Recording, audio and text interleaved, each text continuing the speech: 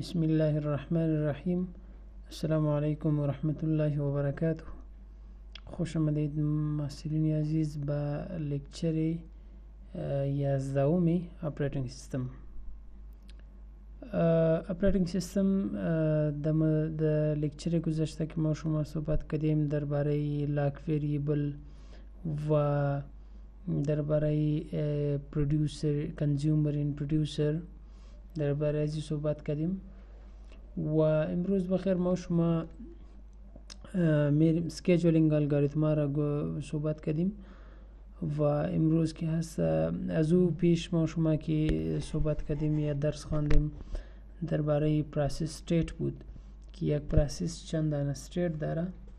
دوم گفتیم که 5 تا استیت داره که نیو هست و ریدیوس رنینگ است و دیگه که هست ویتینگ است و آخری استیتش کدام بود؟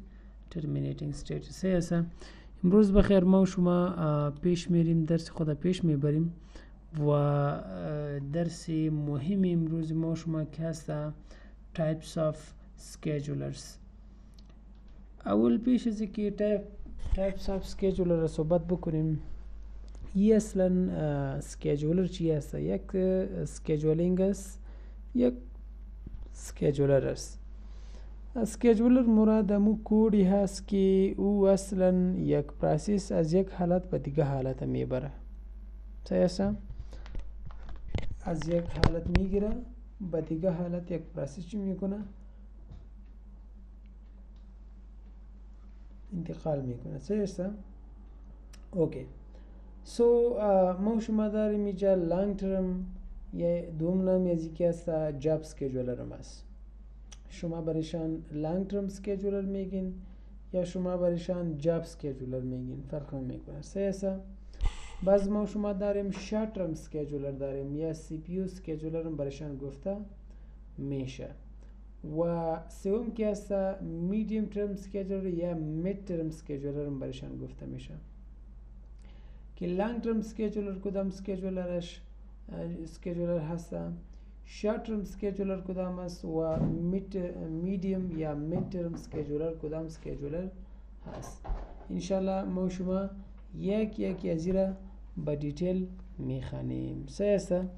خب اول که هست شما میبینین کدام میشن هست لانگ ترم سکیجولر.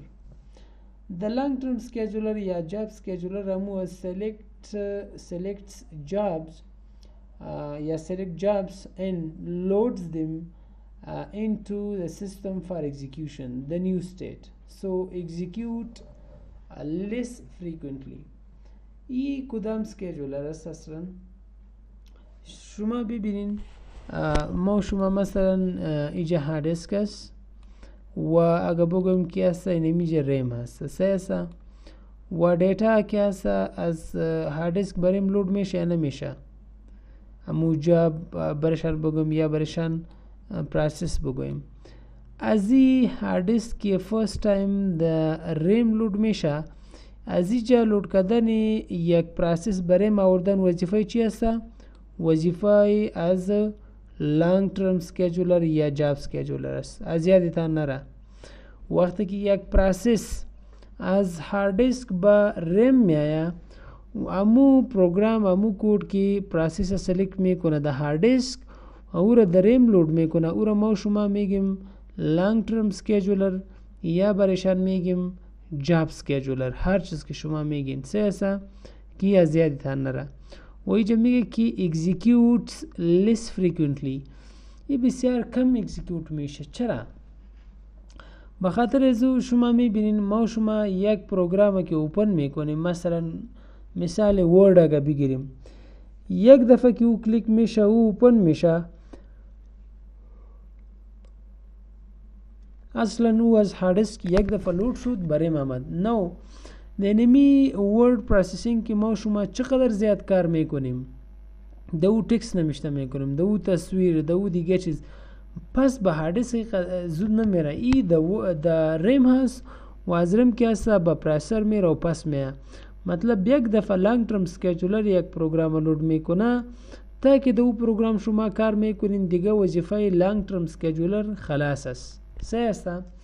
خب دومی که selects which process should be executed next in allocate memory، مطلب امو هسته که کدام پروسس که هسته باید اگزیکیوت شوه و مموری برشان الوکیت میکنه. مطلبی هسته که لانگ ترم سکیجولر یا جاب سکیجولر وظیفه شانی است که از هارد دیسک لود بکنه و مموری برشان چی بکنه؟ برای یک پروسس الوکیت بکنه. دومی است که short term scheduler is invoked frequently یا milliseconds must be fast. short term scheduler که ما شما پس بخیر میخوانیم این میلی سیکند که است رن میشه، این بسیار زیاد که است استفاده از میشه. short term scheduler رو میگه اگر ما شما این میجا پروسسور باشه یا سی پی یو اگر برشان بگویم و از ریم که است باز پروسسور که است از ریم میره با کدام جا میره با پروسسور. علنمی وظیفه short term scheduler است. صحیح است؟ این وظیفه چی است؟ short term scheduler است که از ریم میبره یک پروسس با پروسسور. صحیح است؟ این بخاطر از این که است اینجا گفته که must be fast و invoked frequently زیاد استفاده میشه. بخاطر چی زیاد استفاده میشه؟ دلیلش این است که ما شما اگر یک پروگرام اوپن بکنیم طبیعی است که او خود در ریم می باشه. اگر دو پروگرام کار میکنیم مطلب یہ است که از ریم میره با پروسسور، از پروسسور پس که است نتیجه میاد در ریم و با ما شما چی میشه؟ دیسپلی میشه. مطلب در میلی سیکند که است ما شما کارایی که میکنیم او که است باید در برنامه برای ما شما پروگرس نشان بده. صحیح است؟ اوکی. ناو short term scheduler که است یا برشان سی پی یو scheduler هم گفته میشه. selects from among the processes in the ready queue and allocate CPU to one of them. و ما شما ready queue شما میفهمین جاب کیو ما شما صحبت کردیم، ready queue صحبت کردیم و device queue. جاب کیو دا کدام جای می باشه؟ جاب کیو دا هارد دیسک می باشه. دا هارد دیسک امو قطار یا امو کیو که پروسسور منتظر است که با ریم بیایه. باز لانگ ترم سکیجولر که است از جاب کیو پروسس میگیره و با ریم میاره. نو در ریم که است ریدی کیو بود اگه فکرتان بود ریدی کیو میگه که منتظر پروسسور یزی است که با پروسسور بره یا با سی پی یو بره در ریم منتظر است. نو شارت ترم سکیجولر که سی پی یو سکیجولر هم برشان گفته میشه در ریم یک پروسس یا چندین تا پروسسور سلکت میکنه و با سی پی یو که هست ایرا انتقال میکنه.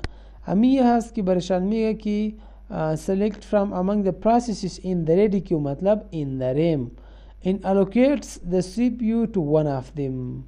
executes very frequently بسیار زیاد استفاده میشه بخاطر ازو که there is much more communication between CPU and RAM سیاسا اور memory در مابین CPU memory یا در RAM که هسته ایجا communication بسیار زیاد است. دیگه ایمیه که selects which process should be brought into CPU. So this is a very good point that short-term scheduler or we can say CPU scheduler actually select processes in the ready queue to be brought into the CPU. که با CPU کدام process باید بره از ready queue چی میکنه؟ select میکنه. ready queue دا کدام جیست؟ در ریم هسته. مطلب یہ است که در ریم خوب بسیار زیاد تا پروسس می باشه. یہ وظیفه short term scheduler است یا CPU scheduler است که among these processes one process should be selected. یک پروسس ازی چی میشه؟ select میشه. long term scheduler is invoked infrequently یا seconds یا the minute but maybe slow می باشه. long term scheduler که هسته controls the degree of multi-programming. ای نقطه که هسته ایجا که ده کدام بلو کلر نمیشته شده degree of multi-programming کی کنترول میکنه؟ long term scheduler. از این مراد چی هسته degree of multi-programming؟ degree of multi-programming هدفش این هسته که how many processes need to be in the RAM در ریم چندین تا پروسس باید باشه، مطلب مکزیمم. ما و شما که کار میکنیم، سعی کنیم در ورد کار میکنیم، در اکسل کار میکنیم و اوجه که هست براوزر اوپن است، از اینترنت چیز دانلود میشه، شاید یک ویدیو را پلی بکنیم یا مثلا یک آدیو که هست او هم که هست پلی شده باشه. در این صورت سعی کنین شما ببینین چندین تا پروسس که هست در حالت چی هست در رنینگ است. این میگه دیگری آف مولتی پروگرامینگ.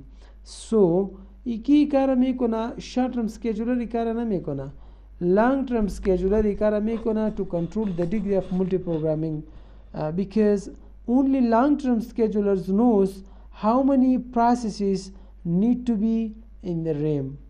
the RAM که هسته چندین تا پروسس باید باشه. سه no matter what the size of the RAM is, because now it depends on the operating system to bring more processes or more programs into the RAM. سه for user convenience، بخاطر یوزر از او چو استفاده بکنه به آسانی به سهولت. Okay, process can be described as a اینجا باز میگه که process که هست IO bound process و CPU bound process. ایرا ما شما در لکچری گذشته هم درباره ازی صحبت کردیم که IO bound process کدام میگه، CPU bound process کدام میگه. IO bound process امو پروسس میگه که وقت زیادشان مصرف میشه در اینپوت آوتپوت یک پروسس و سی پی یو باوند پروسس همو پروسس میگه که وقتشان بسیار زیاد مصرف میشه در سی پی یو پروسسینگ یا در اکزیکیوشن. So IO bound processes are the processes which actually consumes most of their time on doing IO operations.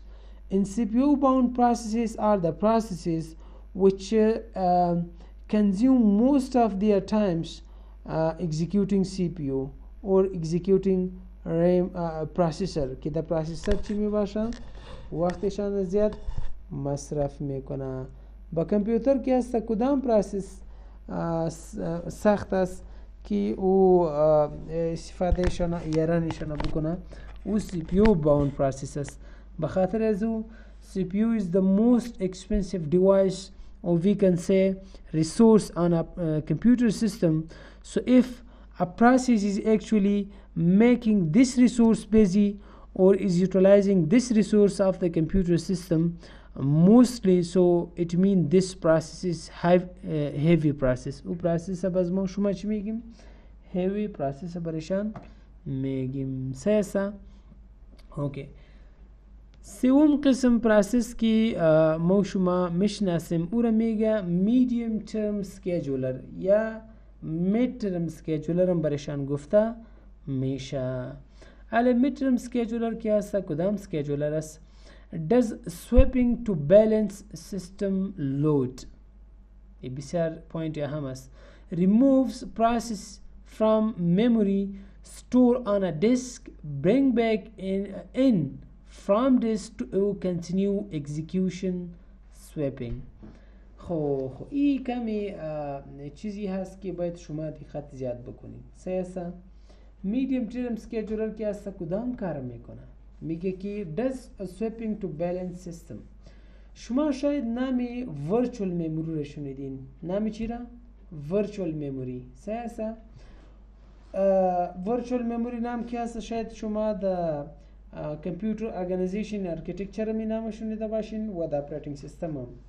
امروز که هست ما براتون درباره ورچوال مموری هم صحبت میکنیم.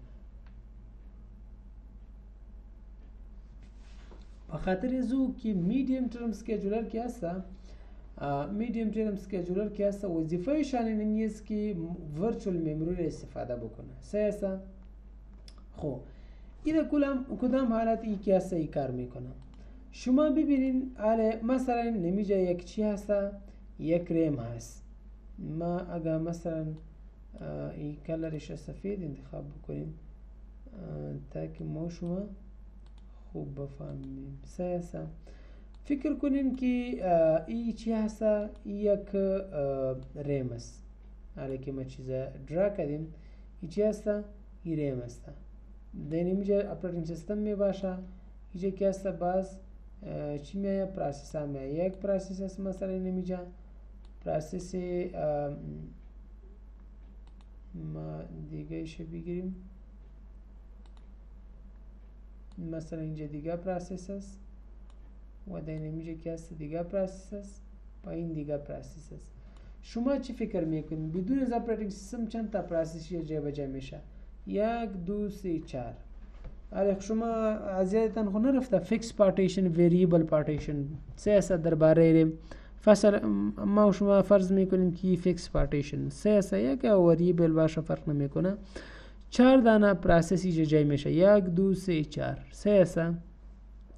مشکل اینجا است که یک پروسس دیگه هم بسیار اهم است و نیاز به این هست که او پروسس هم به رم بیاید. سه است او پروسس هم به کدام جای بیاید؟ به رم بیاید. اله پروسس فرست تایم در کدام جای می باشه؟ طبیعی است که فرست تایم یک پروسس در هارد دیسک می باشه. مشکل اینجا است که لانگ ترم اسکیجولر که از جاب کیو یک پروسس میگیره، مثلا اگر بگویم که هارد دیسک است، هارد دیسک است سه است، از اینجا که است لانگ ترم اسکیجولر میخواد که پروسسر را چی کنه؟ لود کنه. اینجا که است اینجا خو او اس است، اپراتینگ سیستم است. اینجا هم که است پر است، مثلا ای سپیس هم پر است، لوکیشن پر است و ای هم پر است. مشکل چی است؟ یک نو پروسس که اله لود میکنه در این جای نیست. حالا چی باید شوه؟ اینجا که در این جای نمی باشه، اینجا پروسس های در این هست که او بسیار زیاد اهم نیست، یا اگر ساده بگویم پرایورتیشان های نیست و نو که اپراتینگ سیستم کدام پروسس لود میکنه این پروسس بسیار اهم است. در این صورت باید چی شوه؟ شما چی فکر میکنین که یک پروسس کلوز کنه خوب است؟ نه. در این صورت باز اپراتینگ سیستم از این 4 تا پروسس یک پروسسش انتخاب میکنه و او را پس میبره انتقال میکنه به هارد دیسک و در هارد دیسک برشان یک جای میته او را میگه ورچوال میموری و اینمی پروگرام یا پروسس که از رم سلیکت میکنه و پس که است انتقال میکنه به هارد دیسک ای را به طور موقتا انتقال میکنه و در ورچوال میموری میباشه. وقتی که در این جای پیدا شوه این پروسس پس میاره، اینمی که از یک سلیکت میکنه و با هارد دیسک می انتقال میکنه یک پروسس به ورچوال میموری، اینمی اسکیجولر ما شما میدیم ترم اسکیجولر میگیم. کدام اسکیجولر برشان میگیم؟ میدیم ترم اسکیجولر.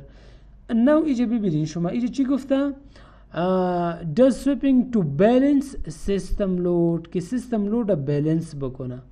از این هدف چی است؟ بسیار زیاد تا پروسس ها اوپن است در رم هست و شما میخواین که یک پروسس دیگر هم اوپن بکنین. مشکلی است که اینجا جای نیست. اگر جای نباشه در این صورت شارت میدیم ترم اسکیجولر مجبور است که یک پروسس سلیکت کنه و او پروسس انتقال بکنه به هارد دیسک از تمپرری او را انتقال میکنه تا که بجای از یک پروسسی که بسیار نیاز است او را بیاره.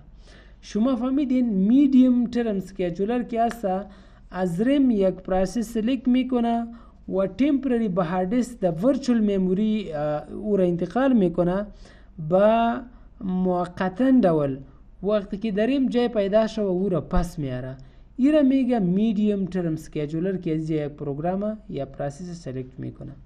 شما این دیاگرام ببینین، ما برایتان این دیاگرام را تشریح میکنیم، شما این را ببینین. سه خوب گوش کنین. شما سویپ این سویپ اوت دو چیز اینجا هست. سه partially executed sweep out processes ready queue است، CPU هست و اینجا که هست IO waiting queue است. شما این را ببینین، ما این دیاگرام تشریح میکنیم. سه اوکی. شما فکر بکنین که اینمی که هست فعلا اینمی یک سپیس در هارد دیسک است که ما شما ای را ورچوال میموری میگیم یا وی ام برشان میگیم، ورچوال میموری. سه است این هست. فرست آره شما ببینین و از اینجا که هست پروسس فرست تایم از هارد دیسک میاد. شما این ویکتورا میبینین، این ویکتورا فرست تایم از هارد دیسک میاد. سه است وقتی که فرست تایم از هارد دیسک میاد وی در ریدی کیو است. ریدی کیو در کدام جای است؟ در ریم هست. چندین تا پروسس است. مشکلی جایی است که در ریم دیگه جایی نیست. اگر در ریم دیگه جایی نباشه و یک پروسس شما اوپن میکنین مجبوری است که یا اپراتینگ سیستم مجبور است که یک پروسس از ریم کلوز بکنه مکمل. ممتا کلوز که میکنه این کار خوبی نیست، به خاطر شاید او پروسس استفادهش می باشه. در این صورت بعض شارت ترم اسکیجولر میدیم ترم اسکیجولر که هست امو پروسس از ریم میگیره و پس که هست او را انتقال میکنه به ورچوال میموری. ای را میگه سویپ اوت. این پروسس چی میگه؟ سویپ اوت برشان میگه. وقتی که در ریم جایشان پیدا شوه پس او پروسس از ورچوال میموری میدیم ترم اسکیجولر میگیره پس میاره که نمیره میگه سویپ این. سویپ اوت سویپ این سیاستا این میدیم ترم اسکیجولر کار میکنه. و اگر پروسس ترمینیت میشه خود طبیعی است که او خلاص میشه. یک پروسس اگر با اینپوت آوتپوت ضرورت داره باز خود نمیشه در ویتینگ کیو میآید. سیاستا با ایو اگر خلاص کنه پس میره با ریدی کیو. هدف نمیشه است که سویپ اوت و سویپ این شما بفهمین. Sweep out are the processes which are picked or selected by medium term scheduler to be brought into the virtual memory. Sweep in are the processes. Sweep in is the process when medium term scheduler select processes from the virtual memory and bringing back them to the ready queue. Ya barim ura chi mikona pas ura miara sesa. Okay. The medium term scheduler که هسته یا mid term scheduler may sweep out a process when در کدام حالتا که هسته medium term scheduler که هسته یک پروسس سلکت میکنه. ببینین شما این بسیار پوینت اهم است. اول it is not active for some time. او پروسس شاید سلکت کنه دریم که شاید یک پروسس اکتیو نباشه. از اکتیو مراد چی است از شما؟ از اکتیو مرادی هست که پروسس که هست او زیاد با سی پی یو نمیره. با کدام جای نمیره؟ اگر یک پروسس زیاد وقت با سی پی یو نمیره یعنی نمیره میشه که ما شما برشان چی بگوییم؟ ایره ما شما بگوییم برشان که اکتیو پروسس نیست. ای اکتیو پروسس نیست. صحیح است؟ اوکی. یک خوی شد. دومی است که its priority is low. پرایورتیشان لو هسته.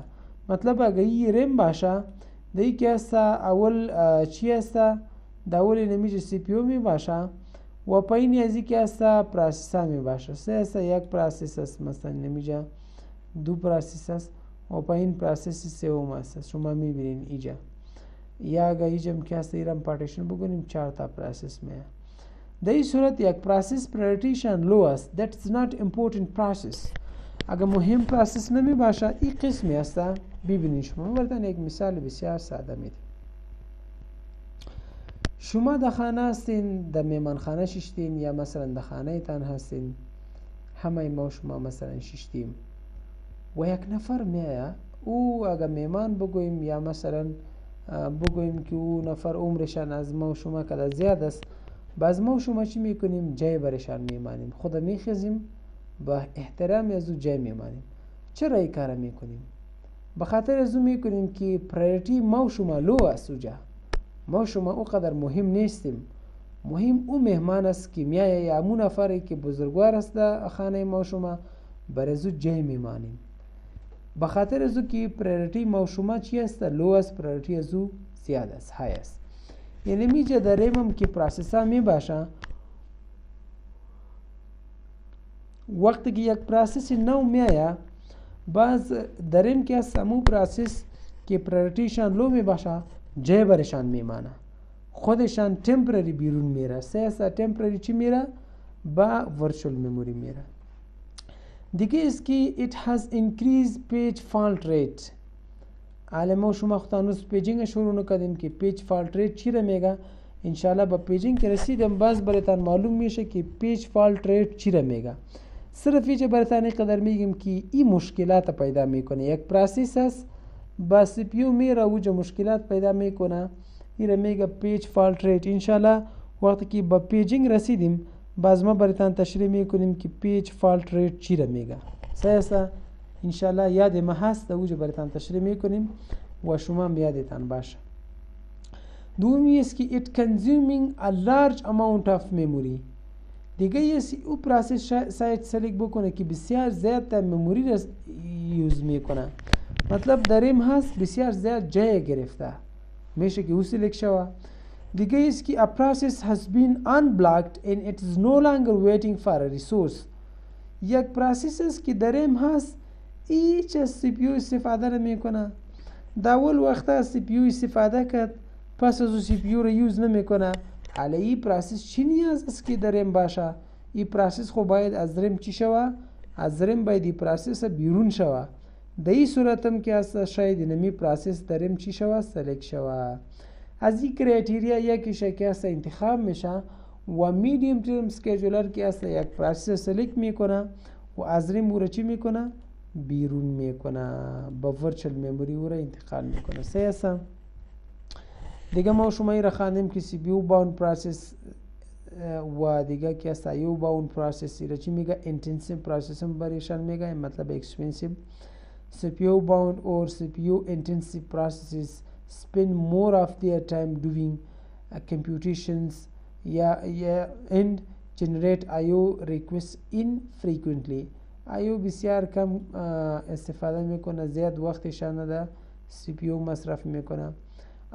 IO bound or IO intensive processes کدام پروسس است؟ IO bound or IO intensive processes spend more of their time doing IO etc and generate CPU request infrequently.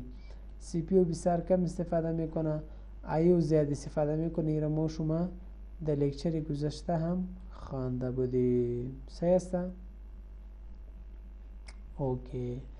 نو CPU scheduler که هست، scheduling که هست، پس از بخیر او شروع میشه. when the CPU is idle وقتی که CPU فارغ می باشه the OS یا operating system must select another process to run. یک پروسس دیگر را باید سلیکت کنه که او را رن بکنه. مطلب if there is a process waiting. اگر یک پروسس منتظر می باشه CPU باز او را چی میکنه؟ سلیکت میکنه. سیاسا this selection process is carried out by the short-term scheduler or CPU scheduler. طبیعی است که از رم که یک پروسس به CPU انتقال میشه او کی کار میکنه؟ شارت ترم اسکیجولری کار میکنه یا CPU اسکیجولری کار میکنه چی اوجه سلیکشن بکنه. The CPU scheduler select a process from the ready queue که در رم هست سیاسا and allocate the CPU to it. CPU برشان میده. The ready queue does not have to so the ready queue does not have to be a FIFO one. There are many ways to organize the ready queue. FIFO شما دا چی میگیم data structure خواندین. FIFO mean first out first in. FIFO mean first out first in. میگه एक قسم نیست که در ready queue که کدام پروسس اول میایه او پروسس باید شارت ترم اسکیجولر یا CPU اسکیجولر انتخاب کنه و او را بیاره با CPU نی. میگه چندین تا رای هست یا چندین تا الگوریتم هست که از ما شما استفاده میکنیم انشالله پس تو که در ریدی کیو که او را ما شما اسکیجولینگ الگوریتم میگیم که از ریدی کیو سلیکت میکنم و CPU برشان میتا. سیاسا circumstances that scheduling make take place. در کدام وقت سکیجولینگ که است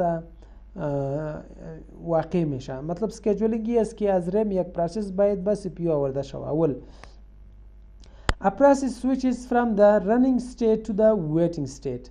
اگر از running state هم یک پروسس به waiting state میره در وقت هم سکیجولینگ که است واقع میشه.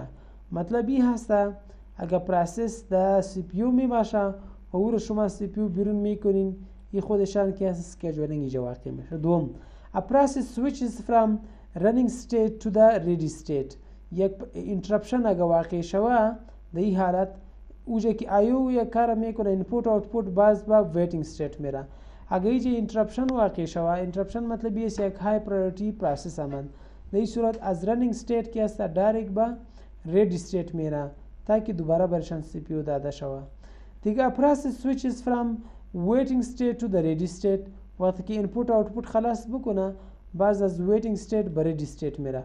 پروسس terminates. پروسس که است او اگه از بین میره خلاص میشه، اکزیکیوشن تایم میشه، باز در این حالتا که است چی واقع میشه؟ اسکیجولینگ واقع میشه. اسکیجولینگ مطلب است که یک پروسس از یک ریسورس به دیگر ریسورس انتقال میکنه، یا اگه ساده بگوییم یک پروسس از یک حالت به دیگر حالت تغییر میخوره.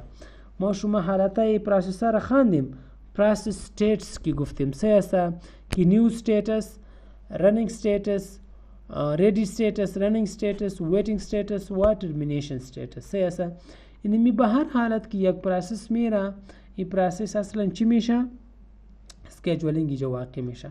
شما اینجا ببینین در این دیاگرام برایتان کم ساده کده وقتی که این امو حالتایی است که پروسس در این حالتا چی میشه؟ اسکیجولینگ اینجا واقع میشه. شما ببینین converting to process وقتی که پروگرام پروسس میشه شما میبینین او admit میشه برای میایه اینجا خودشان که هسته یک اسکیجولینگ واقع میشه. اینجا شما میبینین سه هسته دیگه داره می باشه به سی پیو اگه میره به رنینگ استیت اینجا اسکیجولینگ واقع میشه. سه هسته اگه در رنینگ استیتس یا اینترپشن واقع میشه شما میبینین اینترپشن واقع شد این خودشان اسکیجولینگ میشه چون از یه حالت تغییر میشه به دیگه حالت. و یا میای به ویتینگ استیت به اینپوت آوتپوت ضرورت اگه یک پروسس داره خودشان اینجا اسکیجولینگ واقع میشه. وقتی که اینپوت آوتپوتشان خلاص کرد پس میره به ریدی استیت، یعنی میجا خودشان که اسکیجولینگ واقع میشه. یا یک پروسس سی پی یو است او پروسس ترمینیت میشه، یک قسم میره خلاص میشه، این خودشان که است اینجا هم اسکیجولینگ چی میشه؟ واقع میشه. سه است. خب پریمتیو ورسس نان پریمتیو انشالله ما شما در لکچر بعدی میخوانیم. سه است. هر سوال پیشتان باشه شما میشه که از ما پرسان بکنین و سوالایتان در المس در کامنت بانین یا در واتساپ گروپ برای روان کنین یا از دیگرایی که هست سوالایتان مطرح بکنین تا که بفهمین. بخاطر از اپراتینگ سیستم مضمون بسیار اهم است. در هر جایی که برایتان کنفیوژن بود میشه که شما پرسان بکنین و انشالله ما کوشش میکنیم که با سوالتان پاسخ بدیم. سایسته امروز مقدر بس است. السلام علیکم و رحمت الله و برکاته.